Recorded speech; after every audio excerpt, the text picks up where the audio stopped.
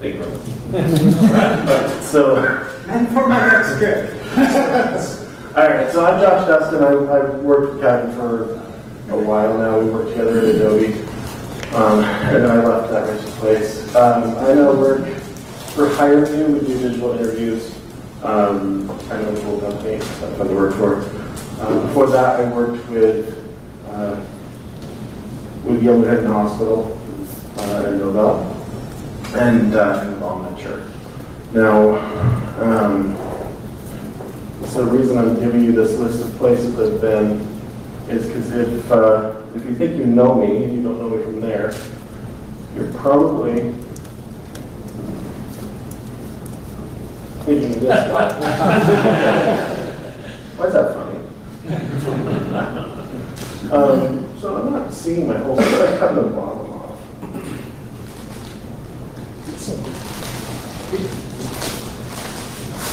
Try this. Maybe that's a little better. All right. Anyways, I can kind of see the other, I can understand the problem there.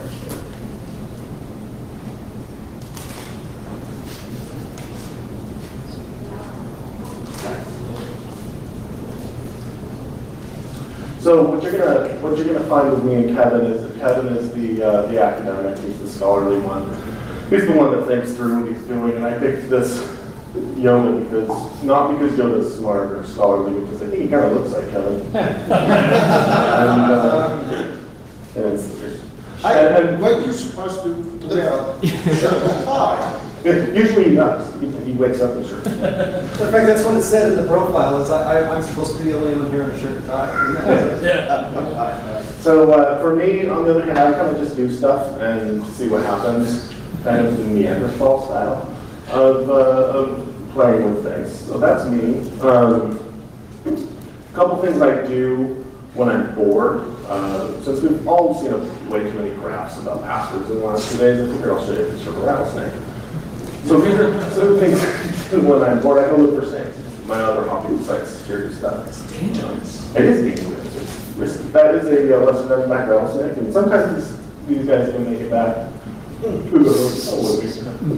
But anyways, that's what does the service have to say about that? It works for both of them. So, all right, let's see. No things you don't forget about to find that. Anybody want to? Okay, no comments about my snake. All right, so now I have to get my browser. It brings it all the way down to Las Vegas.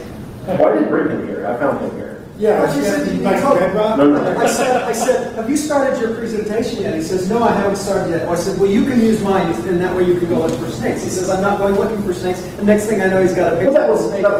Yesterday. Not snake the night before that. Okay, this is. We practice this comedy routine often. We did. I didn't mean that's way past first. This is really mad at this other screen. Just for long, let me move. Grab it over there.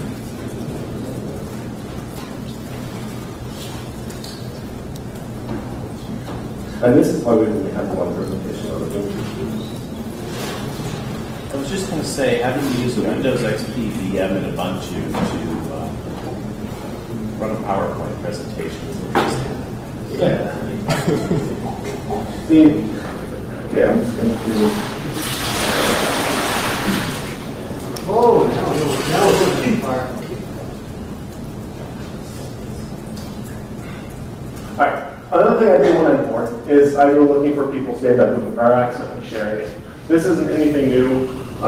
This is one of a billion things shared by Johnny Long in his Google hacking book, like edition 1, that was published years and years ago. But I like to search for people who've accidentally created a symlink that shares the whole drive, which is kind of fun. You can find quite a few just little websites that share junk. Periodically you find something that's actually interesting. And you're browsing the file system with the rights of the web server, which, yeah, you can see things like PasswordsCon. You can't see shadowing of hashes because the web server usually doesn't have those rights. But every once in a while you'll find, I like to go and find these and then send off an email to let the people who own them know. Every once in a while you'll find one that has like backup directory. This is just the name of the symlink, one.txt, it symlinks back to slash. So we're looking at this portion of slash. And I'm not picking on them, there's thousands of them. You just go playing through them. So like I said, in my spare time, I just go find new ones, email the company phone number. This guy's a backup directory, there's nothing in it.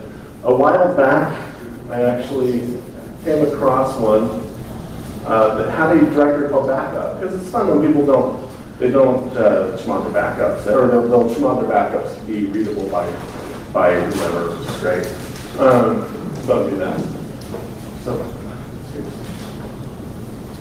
okay.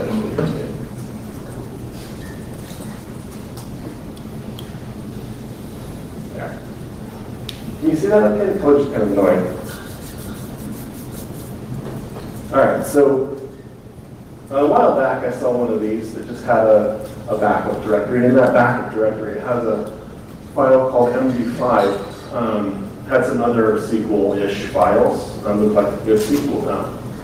So this is a clean version. I've changed a few things because as much as I really wanted to just release this right now, I decided I better just redact it and release garbage information. Here's essentially what the file looked like that I've changed a little bit. Just a bunch of hashes. Notice that they're not ending the way the SQL statement should, and that's because each one of them also has a username and email address and phone number and address, and a hash. So it's interesting that you can find hashes like that just through Google. And this size, oh, come on. The size of the MD5 file there is 1.2 gigs, which also kind of caught my eye. That's kind of big. So I grabbed out all of the hashes. They look like that, of course. You guys all know what that is. And let's just see if how many we have. 1.2 gigs is kind of a lot. 10 million. Okay. And this is a real website for an IT company that just had their 10 million hashes shared because they had a symlink in the wrong place. That and they messed up their backups, really. But not only were they shared on Google, but they were indexed by Google. So if you search for one of these poor people's hashes, you'll actually find that done. It's not there anymore just recently, and the reason I'm not sharing it yet is that they said that they're going to notify everybody. Okay, now, back to the end. Back to the end. Back to the end.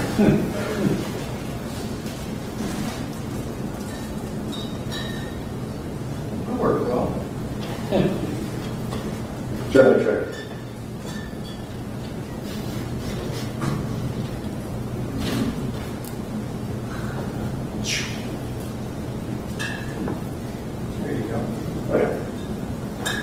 So essentially, you don't want to publicly share your 10 million hashes because it makes me sad.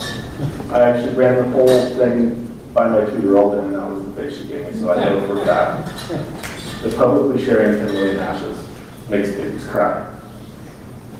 It's really, there isn't anything worse than sharing your 10 million customers' hashes publicly. What about sharing their plain text passwords? I can think of one thing that's worse than that too, but that happens in prison. So, anyway, talking with Kevin, you might have noticed we changed up our talk quite a bit because as we sat for the last 2 days, we noticed everyone else giving our talk. So there's a few bits that weren't overlapping, and that's what we've left in. Talking with Kevin, We've, like all of you, I'm sure, gone through dictionaries like crazy and downloaded all public dictionaries that people have put out there. And we started noticing that we're not getting any phrases, not very many phrases, and other words that just wouldn't end up in some people's dictionaries. So, we started knocking our heads together about how to come up with phrases by using combinators and things like that. And just how big that ended up being when you're putting a mass like the Gottmilk dictionary, trying to combine it with itself down to three times over, it becomes really impossible. And discussing how we can get people to do it for us. We want words to be in the way that someone would use it in a password. To make sense grammatically and things like that.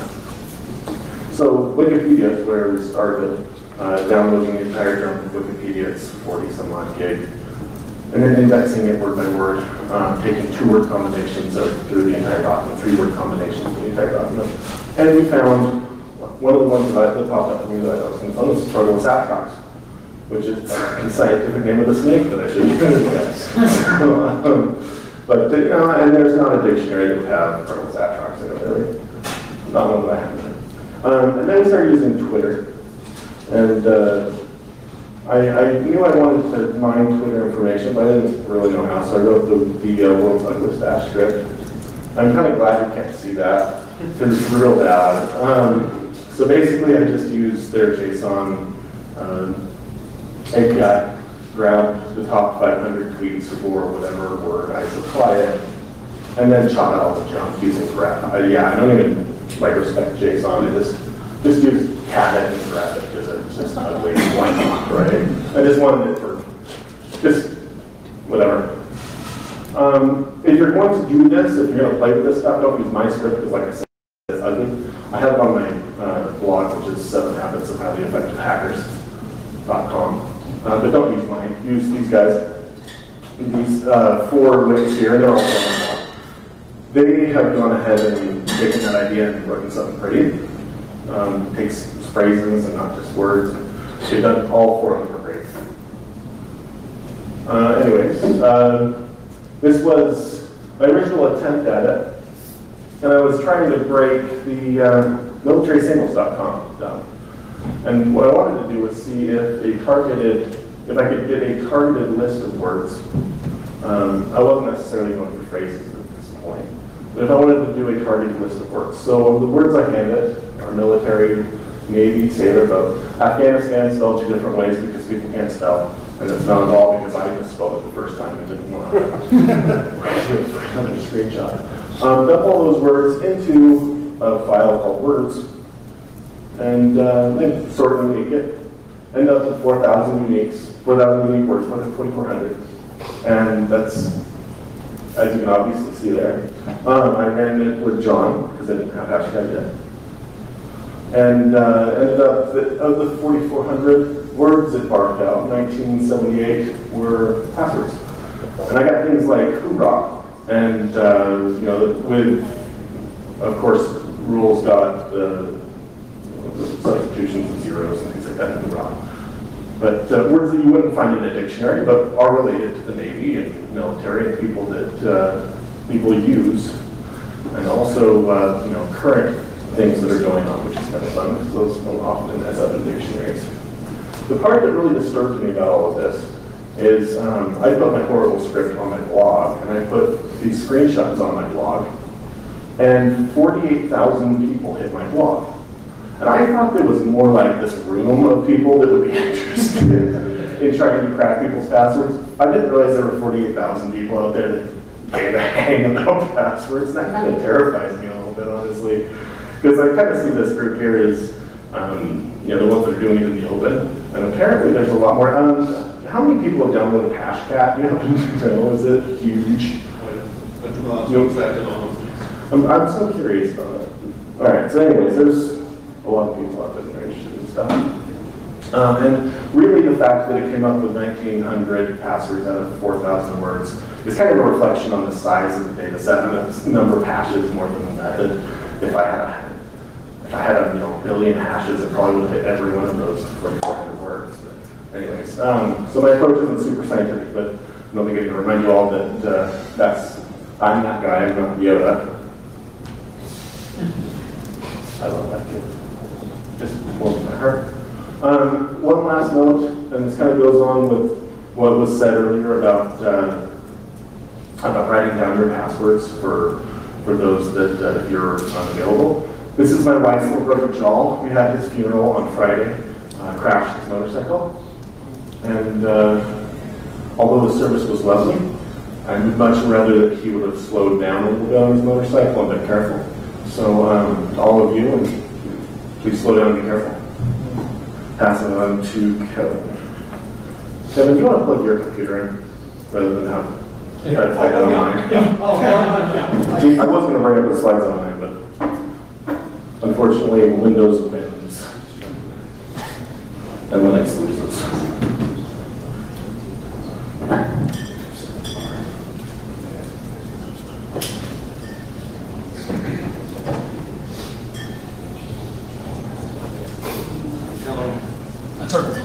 I didn't know which one.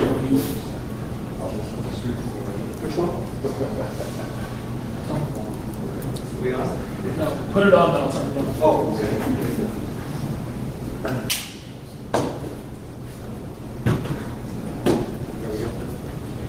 That better? Yeah. There we go. That's not better. You may have heard my name before. Unfortunately, I'm not this guy. I'm not this Kevin Young. He went to the Olympics. I'm not that spectacular.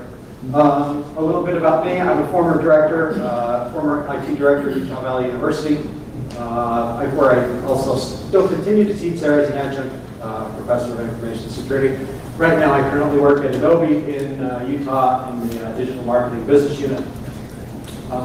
As with everybody, the opinions here are my own. They don't represent those of my employers.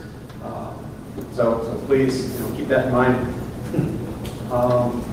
I invite, being the last, as I was talking to Josh and her and Jeremy, as the con has gone on, our presentation has gone from like this, with each speaker it gets shorter and shorter and shorter and shorter. So I invite your thoughts, your inputs, and ideas, because that's kind of where I need to go. I'm kind of stuck here, and you'll see why by the time we get to the end of my presentation. At the time, when I first got into password cracking, I was working at Utah Valley University, and we were having a lot of problems with password resets. And we enforce 8 characters, upper lowercase, and special number. That should sound familiar. That's a recurring theme here. And we always say use 8 characters, upper lowercase number, and we expect some ugly string of characters. But what users here is use something simple. You can remember 8 characters, uppercase, lower, and so we always get something like Facebook too. So what we expect and what we get are 2 completely different things.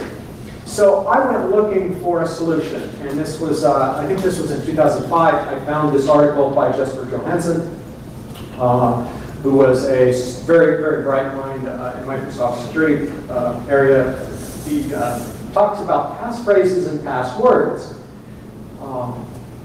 And he said, this is right out of his article. He said, passphrase contains spaces. It's much longer than the vast majority of words, and it breaks the 7 plus or minus 2 rule. 7 plus or minus 2 rule was established in, what was it, 58, 59, something like that. Very well known. So I said, okay, well, maybe passphrase can be the solution to my student reset issue. So I'd go at the first day of every semester, I'd go from room to room to room to room to room and say, I want you all to use a passphrase. I want you to use something like Elvis rocks, I drive a Ford, my other car is a BMW, something like that, right? And I thought, this is going to be a solution to my problem. But in the back of my mind, I thought, is that really the solution? So I started thinking about, well, how do users in real life, in the real world, how do users put together passwords? How are they composed? And I know there's a lot of academic research there, but I really wanted to find out, were my students' passwords better or worse than the average? Yes, they're incoming freshmen into an IT program. I know I'm asking a lot here. What makes good passwords? Do they hit the complexity standards? Was I getting Facebook too? The result was dismal. At the time, I didn't know about Hashcat. Using John Ripper, I got 90% in about 2 weeks. And I was just devastated because I thought, here I've done all this work. But how do these compare? So how do these compare to those dumped on the web? How are they? Are they similar? Are they better? Are they worse? So I did some research, and I started looking at some of the popular dumps. And because, once again, I'm coming from this academic background, I started looking at it statistically. And I'm not going to beat this all to death, but what we have here is we have the number of passwords at a given length. 5 characters, 6 characters, 7 characters, and so on. And so I took a look across the smattering of dumps that we've seen.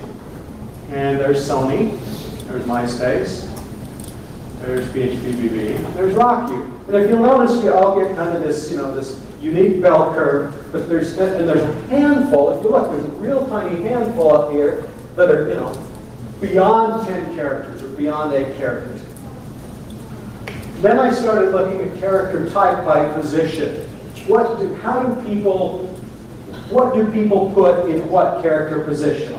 So, position, the first position, here statistically we see that there's just under 10% of passwords use an upper in the first position, and over 80% use a lower. And this is the kind of curve you get. So I thought, well, okay, is this an anomaly for Sony, or is this consistent? So I took a look at MySpace, and I took a look at HPB, RockU, and I started to see this trend, right? And this is generally, for the most part, I mean, we're all professionals in this room. I'm going to call it that because we really are. We're very good at what we do. I started down here below is garbage, right? Do you agree? I mean, if you've got a 6-character below password, you're just out of luck. Generally, we hit them in here, right?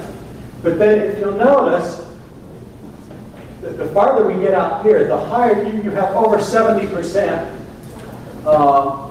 As lowercase. And once again, we all know the numbers at the end. So I said, well, how secure are passwords really? In sitting through 2 days of this conference, we know the answer to that question. So, but what does a good password look like? What does a good password that a user really has, what does a good one look like? I know, yes, we want that, that totally gibberish phrase, but we're not going to get it. Is it longer? Is it more complex? What does it look like?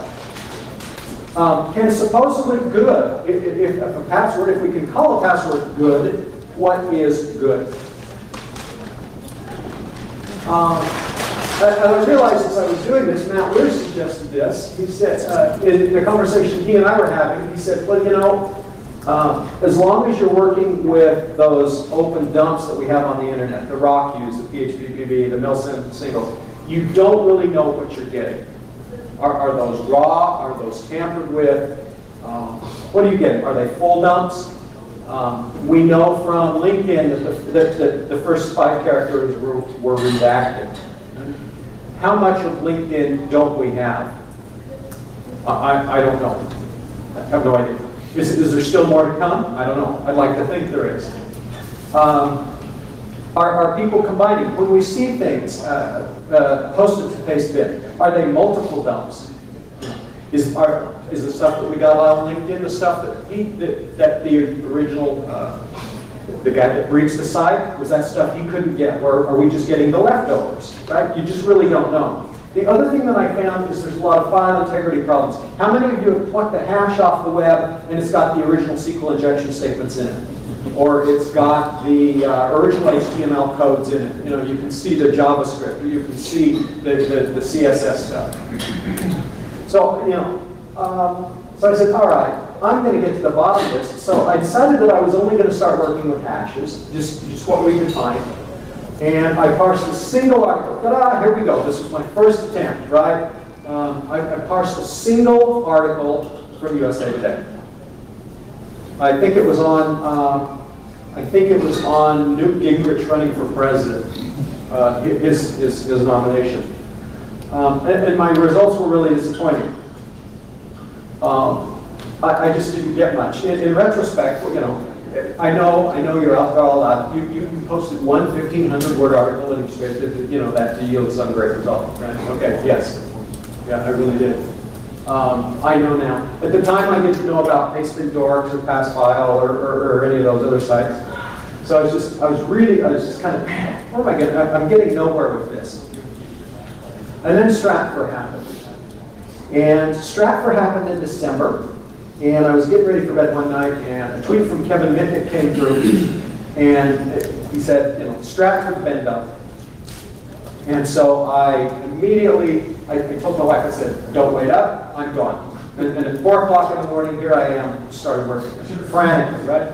Now, so by the time I had started working this, Jeremy was probably at what, 80%, 70%? That's probably true, you know.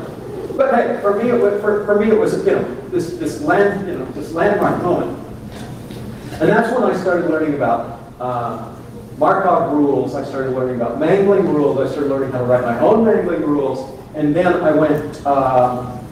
Then a few months later, I went to DEF CON, where a guy from SanDisk, if you're in here, I apologize because I don't remember your name, he talked about GPU cracking, which was just like, wow, there was this big debate going on over there was one other program. Packet jars you were talking about. Something like that versus Adam, and the two of them were going back and forth from the audience, you know, well, I fixed that problem, you know, and I just, hey, GPU cracking, this is it.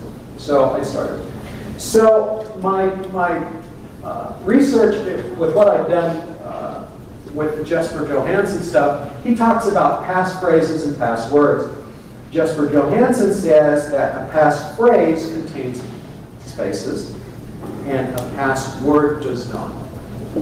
So I said, okay, I'm going to go start expanding on this and just see what I can find here. In April of 2012, I left UVU for Adobe. This is where I met Josh. And he and I, as we started brainstorming more and more over Stratford, we just kept going, how can we get more? We've just about got it all. We're just about done, you know. And Jeremy's off looking for something new. So we're just going over and over and over again, and bang, LinkedIn happens. And bless his heart, Adam kick loose a quick version of a hashtag that allows us to ignore the first 5 characters, and off we go with 800,000 hashes. You know, I got a new start. I got a fresh start on life. So Josh and I hit several highs and lows. The good news is that there were hundreds of thousands cracked between Stratford and LinkedIn, and we were just woo, you know. And by now, Jeremy's going, man, I sure this LinkedIn dumps old news. So we were all excited, but there was bad news too, because Josh and I were definitely running out of word lists. And we got, you know, got milk, 18 and 1. What else did we have? We tapped his Twitter stuff. We tapped his. We're literally running out of words. I did an interview with Jeremy Kerr, and he said Kevin Young is at a loss for words, literally. And it was absolutely true. Because we're just running out of dictionary. And you know, plus Jeremy's heart, you know. I mean, we're trying, you know, it's like the little engine that could here. There was even worse news. No matter what we do, we can't keep up with Jeremy, right? So, you know, he said, hey, let's try sentences. We're going to start trying sentences. We're going to really try. Too bad we don't have a reliable source of sentences. And that's when we said, you know what? Let's use books. Why can't we use books? Books are a reliable source of sentences, and there's hundreds of thousands about them. So I found a place called Project Gutenberg, www.gutenberg.org. They've got hundreds of thousands of public domain books. They're out there. There's classics. There's King James version of the Bible. Lots of versions of the Bible. Poetry, anything you can imagine that's been around for decades of time is out there, right? And this is about the time where Josh said, hey, Wikipedia has got sentences too. This is kind of where our worlds kind of collided. Boom, right there.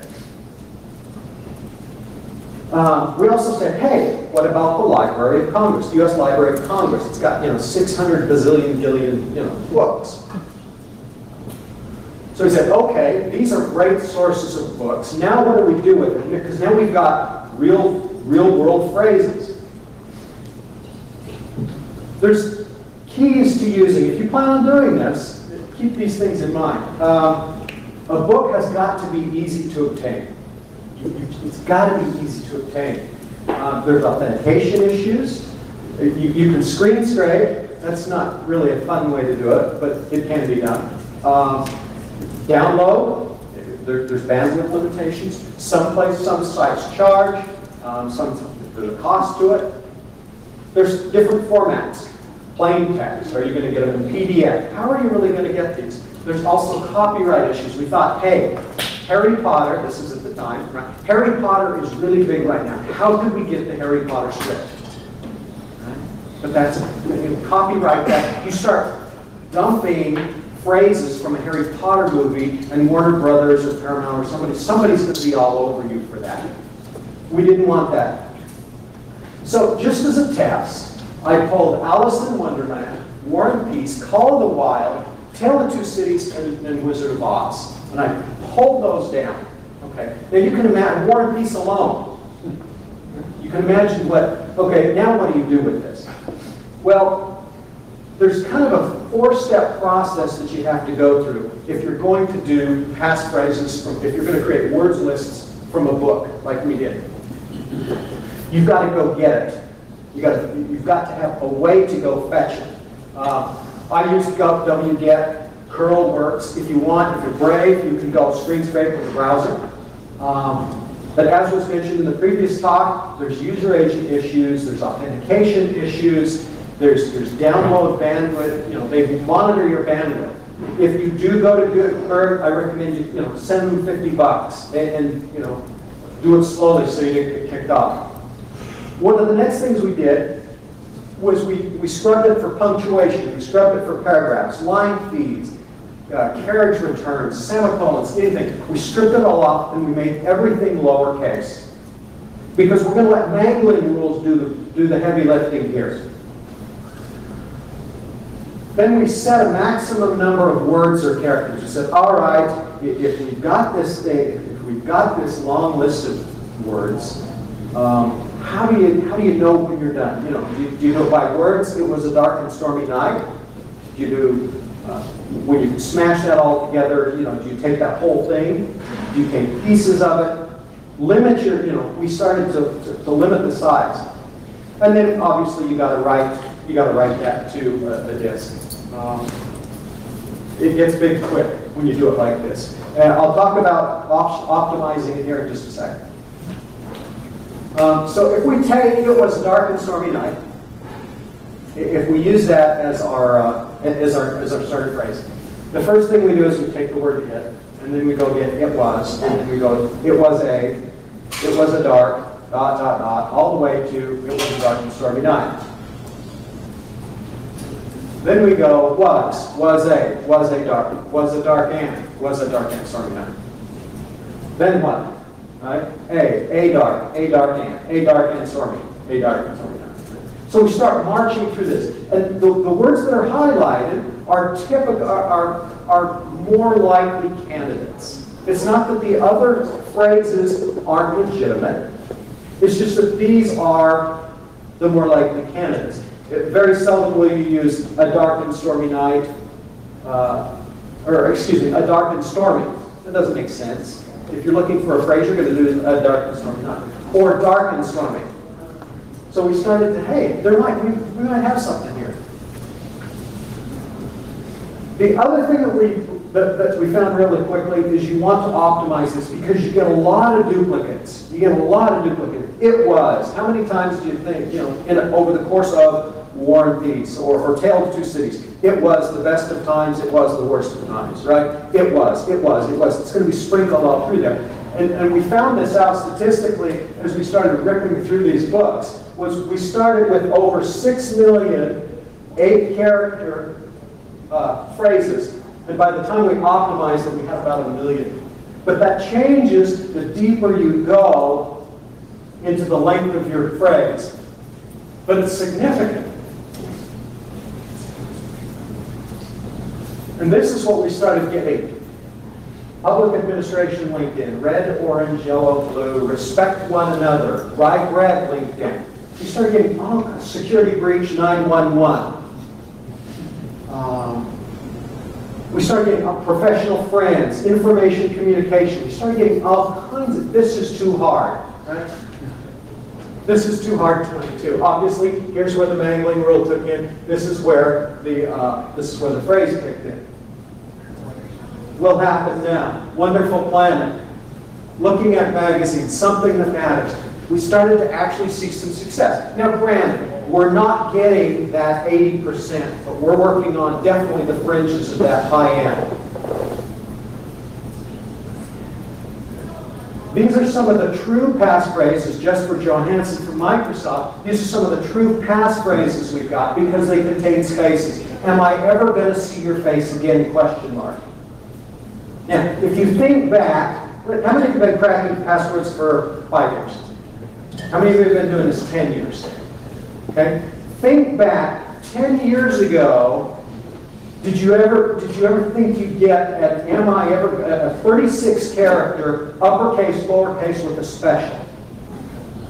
Not even in your wildest dreams did you think you'd get something like that. 29 characters. In the beginning was the word. From Genesis to Revelations, right? You never thought you'd get those kind of phrases, but here we are. We're all sitting in a room discussing this just like it was old hat.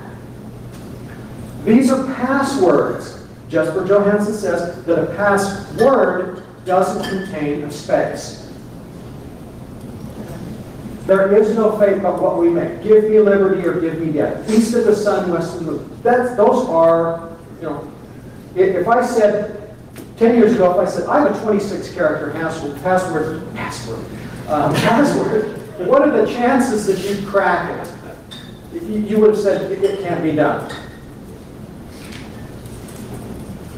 So I went back to the original and I thought, okay, so now that I've had the opportunity to work with raw hashes, where are we? How does this compare to everything else that I'd already seen? And statistically, if you'll notice, we've got that kind of that bell curve that kind of drags off up here in the high numbers.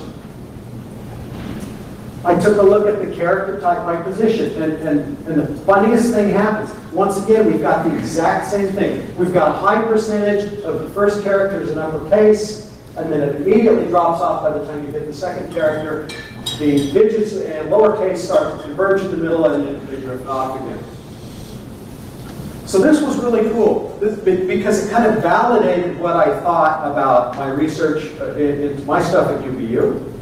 It validated what we'd seen. It matches what we're seeing against RockU. It matches what we're seeing against the other nodes. Josh came up with his mining Twitter, and we realized then that this is great for trendy words, right? You think about what is a trendy word today. And will it be a trendy one 6 months from now? Right? Edgy. There's a word that you hear a lot right now. It's really edgy. Right? A year from now, will that still be popular? 2 years from now, will it? Probably not. But if we get it done 2 years from now, can we go back and get today's word?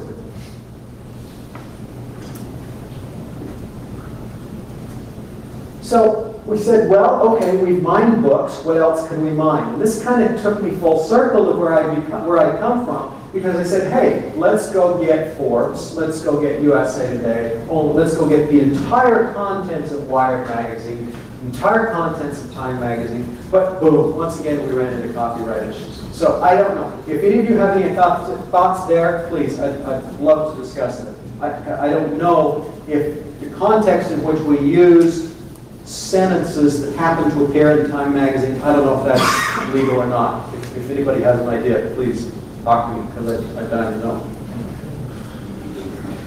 What? I said move to a different country. Move to a different country. So, knowing with all this, we went back and looked at Stratford again. We got some rather, shall we say, interesting passwords. Wow. What? I found it very interesting. What was in his mind at that time? I'm going to leave that completely alone. Oh my God.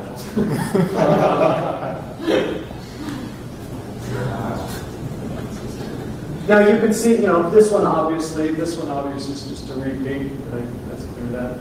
You are full of manure. Ghost in the Machine. What is Ghost in the Machine? It's the title of a music album. It's also the title of a book. So that's kind of what we found as we sure enough, we went back to Stratford. We found the same curve, statistically the same curve.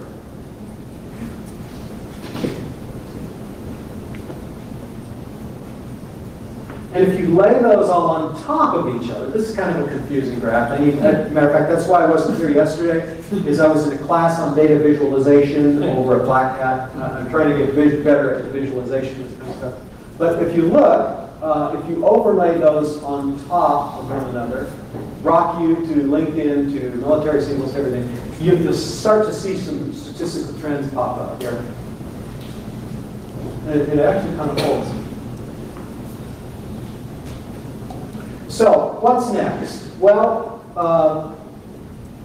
we're always looking for new sources, right? We've done album, we've done music, we've done song titles, we've done every social security number in America, we've done all the books of the Bible, book, chapter, and verse, we've done, we're always looking for new sources. One of the ones that I sent to Josh the other day is I sent him a little quick and dirty bash script that I did that can mine the Social Security Administration for first and last names over the last, going back to what, like 1900 or something like that.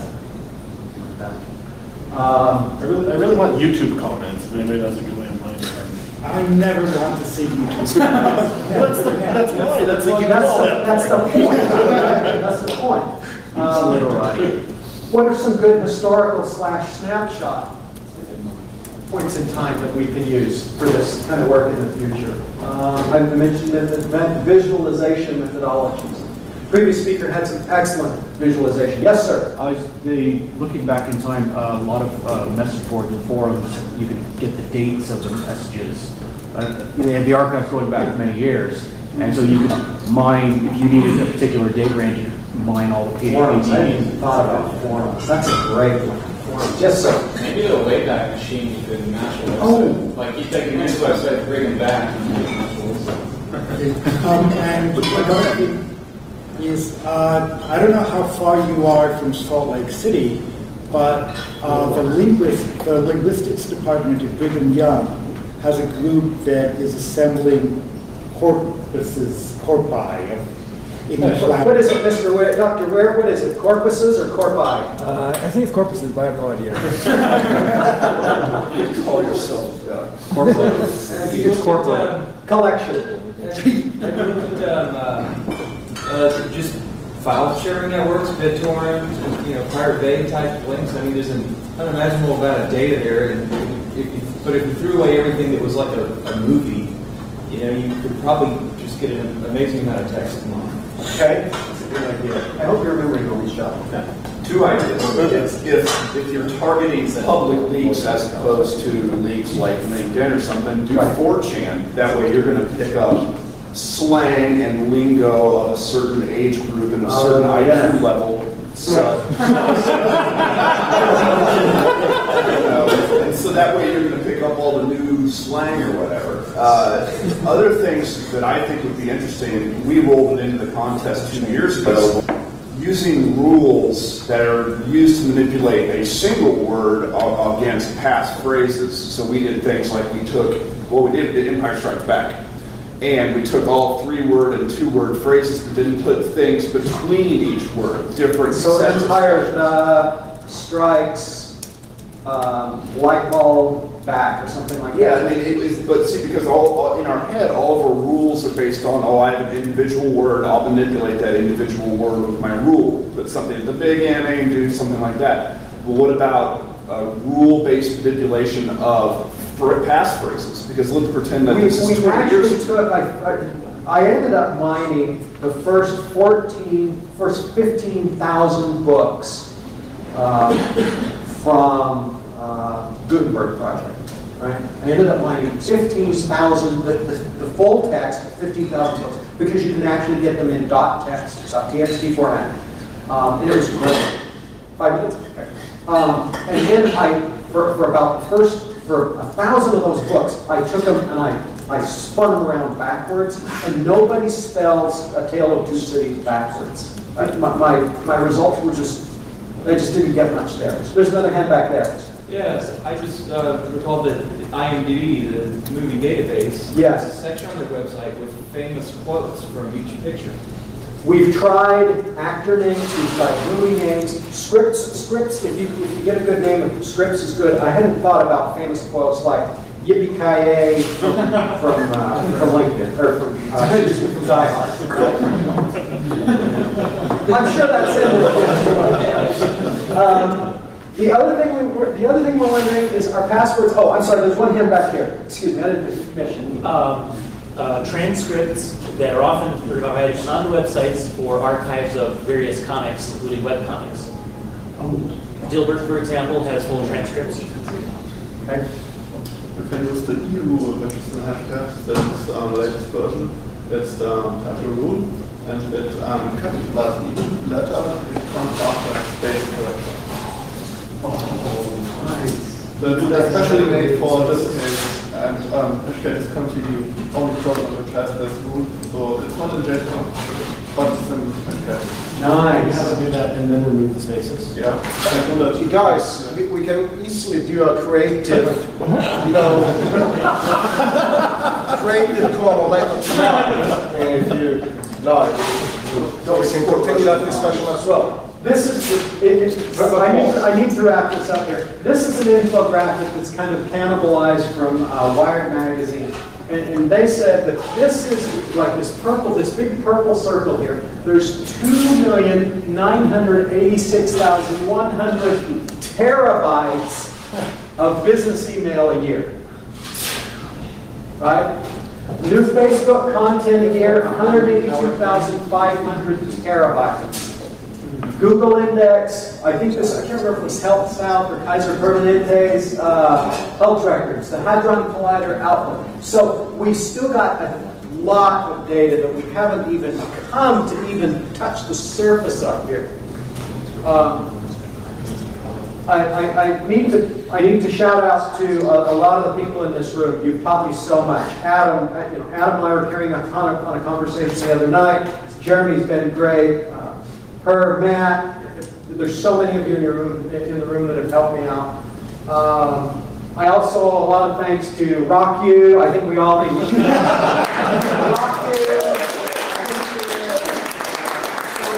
They've given us a source of, they've given us all so much.